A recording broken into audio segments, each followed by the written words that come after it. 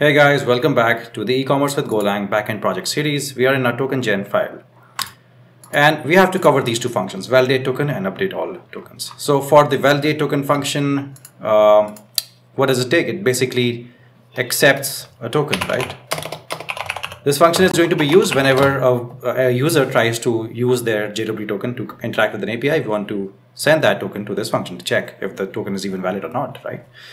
So signed token, let's keep the t small, and it's of type string.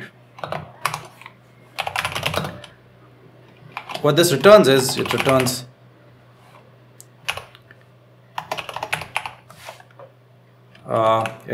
claims, which is of type signed details. Now signed details is something that we have created together as a struct, right? These are the claims, and that's what it returns out here from here. And it can also return a message, which is a string. Okay. Now here, what you'll say is JWT.parse with claims too. Now your JW token consists of claims because we use the claims to create the token, right? That's how we created the token, because we said new with claims, create the token with this method, use these claims exact to create this token. So this token only we'll be using, and using the function called parse with claims to be able to parse the claims from that token. Whatever we get back from this function, we're going to store in token. And to this, we'll pass the signed token. And we'll pass the signed details. We'll also pass our function, which will have a token of type JWT.token. And this function also has a definition. Okay, so before the definition, I want to tell you that this returns an interface or an error. Depending on if something goes wrong, it will return an error. And this simply returns the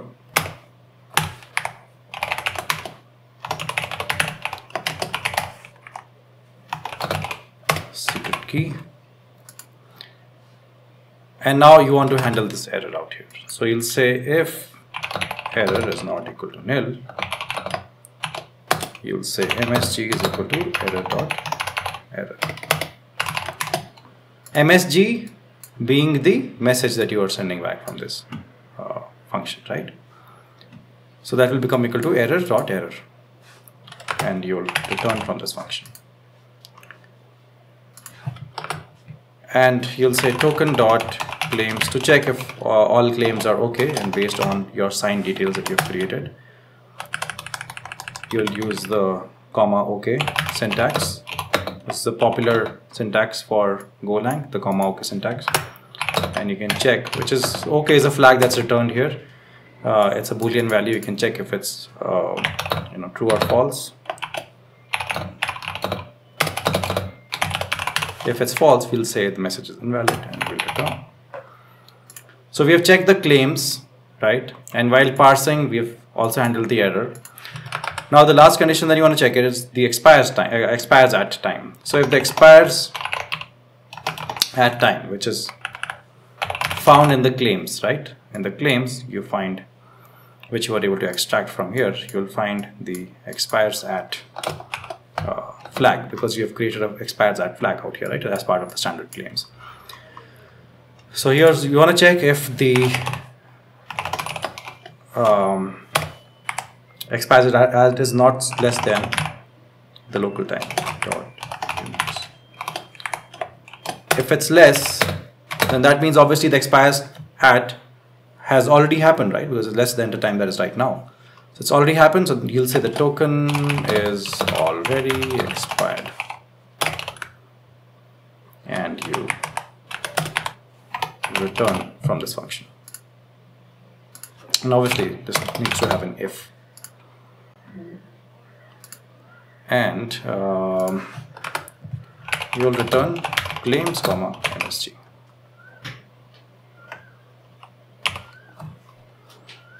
Okay. This Unix, the U is capital. So now everything's look all right. Okay. So now the update all tokens function. This takes in your signed token, which is a string, and your signed refresh token, which is again a string, takes in a user ID, which is a string. So firstly, let's create our context. So context.with timeout, context.background, comma 100 multiplied by time dot seconds, which is 100 seconds. Okay.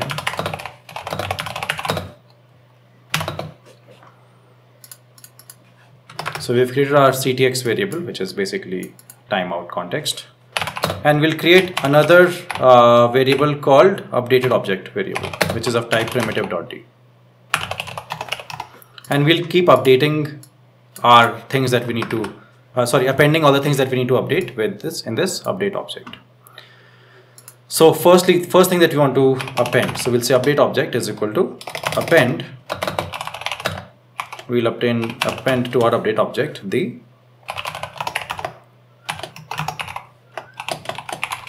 token, which we'll get in the signed token argument that has been received in this function.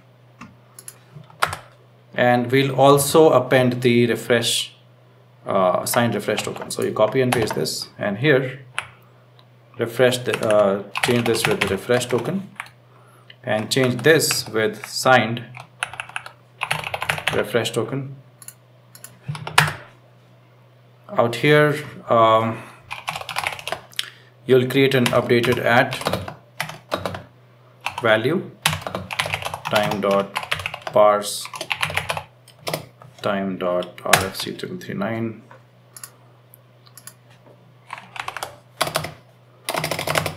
comma time dot now dot format 3339. Now this updated at flag or value will also be appended to your update object. So you can simply copy this and paste it again, and instead of token it will be updated at, and the value will be updated underscore at. Great. So you want to use the upsert flag and you want to set it to true.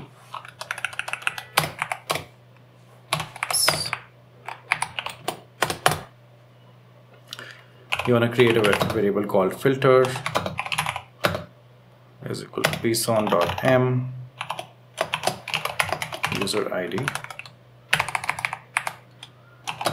equal to user ID.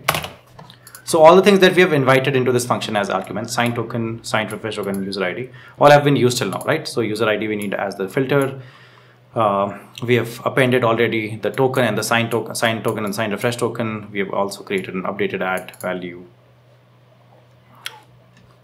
So now we'll create our options. We'll say options dot update options. Guys, in case you're getting confused with what we're doing here, we are just creating a query. We're creating a MongoDB query, and this is why we need this upsert and filter and options. Okay. Soon I'll write the query soon, and then you'll understand. Actually, maybe right now you're not able to understand, but there's nothing new here actually. Okay, so you have your options, and then you have your user data dot update one. User data you get from this this user data is what we're talking about, right? Which is database or user data Mongo collection, which is basically your users collection. That's what you're having reference to. Your user collection you're having reference to from this variable called user data. You're using the update one function given to you by MongoDB, and you'll say bson.d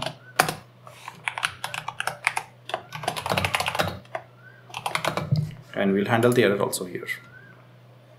But before that, let's write the code out here. So bson.d, and then here you'll say key equal to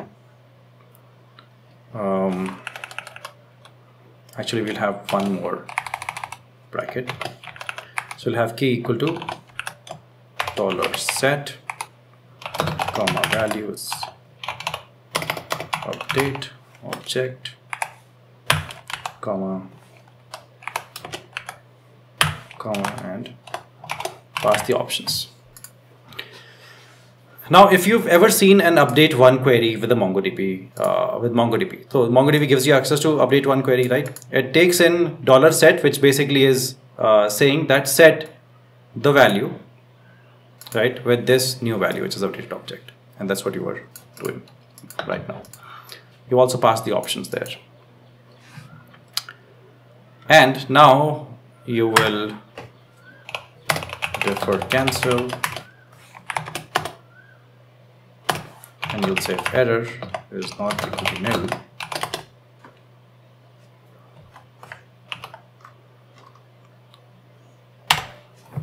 log.panic error, and you'll return. Successfully, we have updated in our MongoDB all these tokens, all the values for the tokens.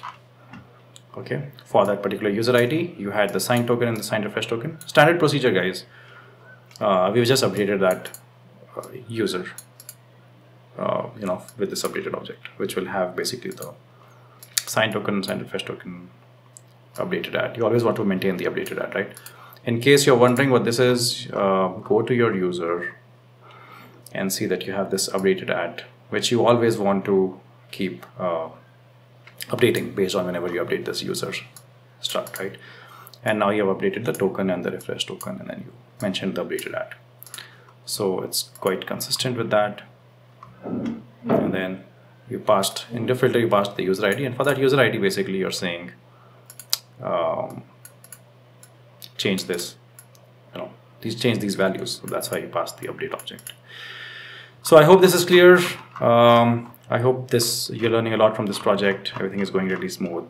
Thanks a lot for watching, and I'll see you in the next video where we'll start worrying about the middleware. Okay, we'll start worrying about the middleware in the next video.